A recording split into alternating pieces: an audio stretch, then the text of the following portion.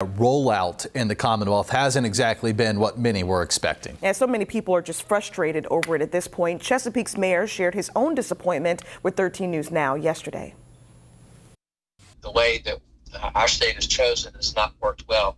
I know people that are going to North Carolina and seeking to get smoother, faster service. We're not part of the decision-making process, unfortunately, and I think that is probably one of the problems.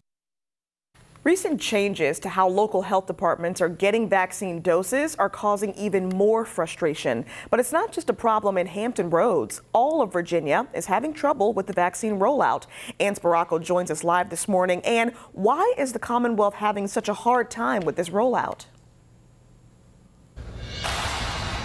Well, Ashley, we recently spoke to the Chesapeake Health Department, and officials there are saying one of the biggest reasons is because Virginia allocated so many of those doses to the major hospital systems across the state, and says some of those doses were even sitting on the shelves for so long rather than just giving them to people right away. Now, this caused some health departments to ask where all of those doses that were promised to them. According to the CDC, Virginia ranks 41st in the U.S. for administering both doses of the vaccine, and only 50% of those doses have been given to people. Chesapeake Health Director Dr. Nancy Welch says her department is receiving 100 fewer doses than they were receiving last week. She says this cutback is creating its own set of challenges and frustration for the department as well as the public.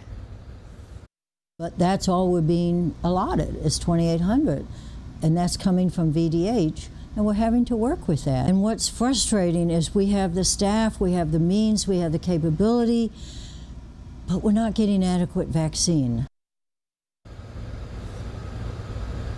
Now, Chesapeake Mayor Rick West also commenting on this cutback, saying the process has just been a disaster. Dan, let's send it back to you in the studio.